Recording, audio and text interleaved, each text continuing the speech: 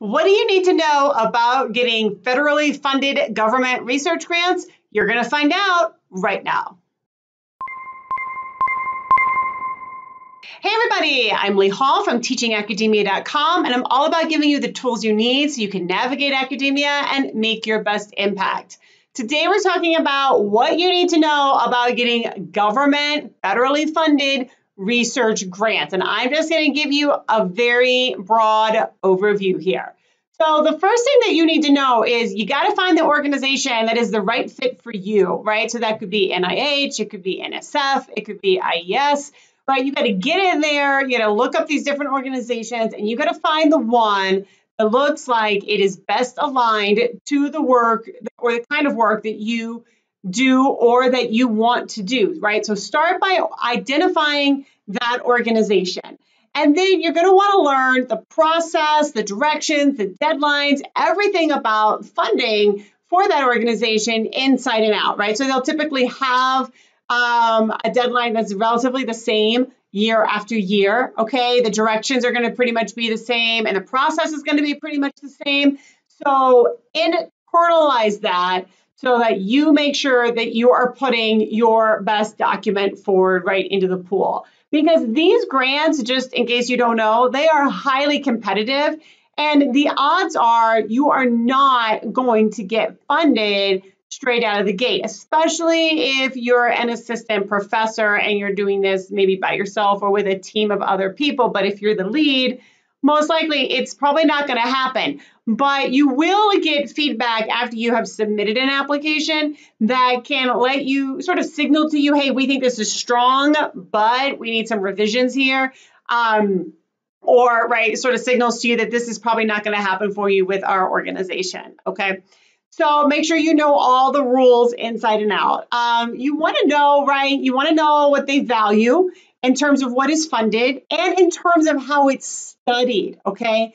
So for example, I know that for me, when applying for some of these grants, I know that some of these organizations value particular kinds of assessments. They expect to see certain standardized assessments in place, all right? So whether or not I agree with that, if I don't agree with it, then I need to go somewhere else.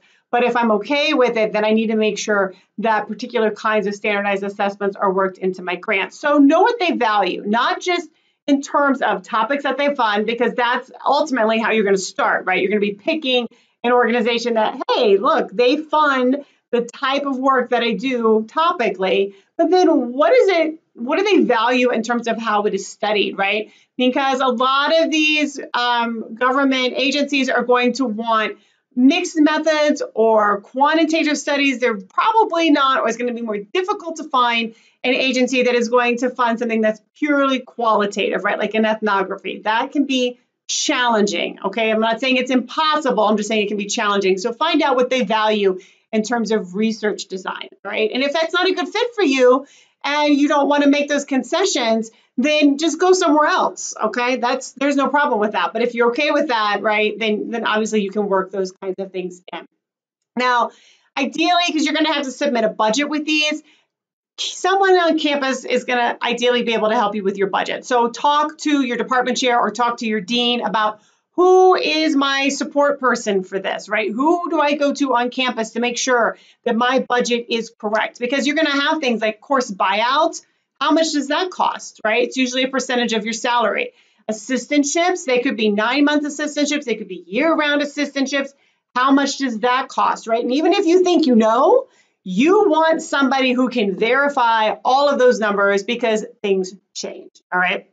And then keep in mind when you're making your budget that 50% of your budget is going to go to indirect costs approximately. But again, find out from the appropriate person on your campus how much of your budget needs to be set aside for indirect costs so you know how to plan for the remainder of the money that you actually could get, right?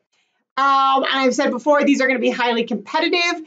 Expect to resubmit unless you've got, a long history, right, with getting grants from this particular agency, in which case you're probably not watching this video because you don't need it.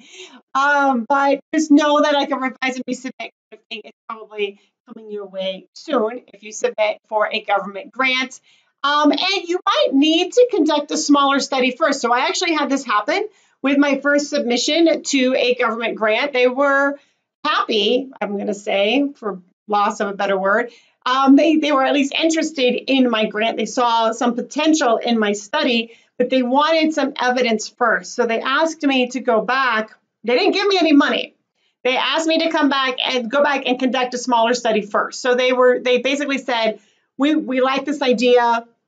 Do it on a smaller scale.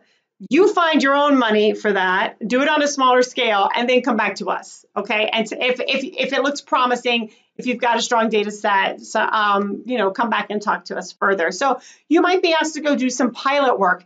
They typically will not give you money to do that pilot work, which means you either have to go find money or you're gonna have to do it out of your own hide. And so if that happens, you will have to think, right, is this worth it? Do I want to go ahead and try to get money or just sort of make it happen somehow with a pilot study? Or do I want to take this and go to a different organization, maybe look at a foundation, look at an internal grant? What do I want to do here?